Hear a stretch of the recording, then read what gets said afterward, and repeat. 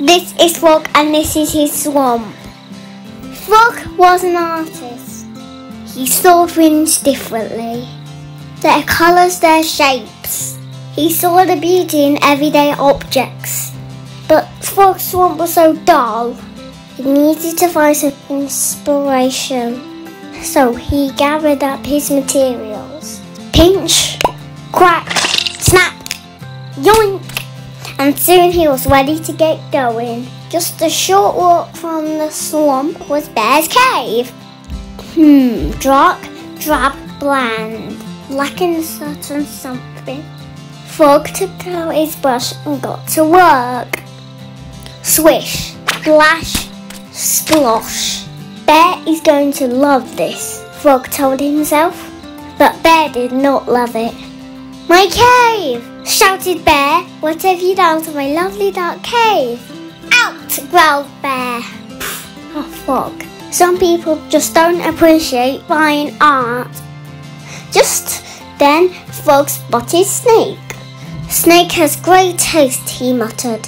Snake will enjoy my art. Et voila! Such great angles, such wonderful form. Quite improvement on your old look. Wouldn't you say, Snake? It seems that Snake did not agree. Oof. As Frog continued his journey, he painted, sculpted, painted some more. He even tried a spot of performance art. I suppose anything can be art, really. That's the wonderful thing about it, cheered Frog excitedly. Unfortunately, not everyone agreed. Frog Moose groaned. You've made a real mess. We think it might be best if you pack up your things and take yourself back home. The other animals nodded and grumbled in agreement. Frog gathered up his things and marched off feeling cross. They just don't understand. I was only trying to bring a bit of beauty to them all.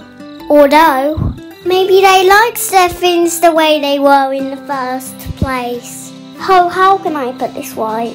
But then he had a great idea. If anyone needed a touch of colour, it was Frog's very own swamp. Filled with inspiration, Frog got right to work. Painting and sculpting, cutting and sticking. Frog grinned. This is going to be marvellous. Finally, after a busy day's work, Frog posted and handed out his invitations. Dear friends, I hope you join me for the grand opening of my great art show. When everyone arrived, Frog hopped up onto a tree stump and cleared his throat. Friends, I'm so sorry for ruining all of your things. I just wanted so badly to share my art with you all. Luckily, I think I found a better way to do that. Ta-da! Welcome to the swamp. You're welcome to visit anytime, and I hope you enjoy yourselves. Frog found all the inspiration he needed right at home, and his friends loved his colourful swamp. After all, what was Frog's biggest inspiration? His friends.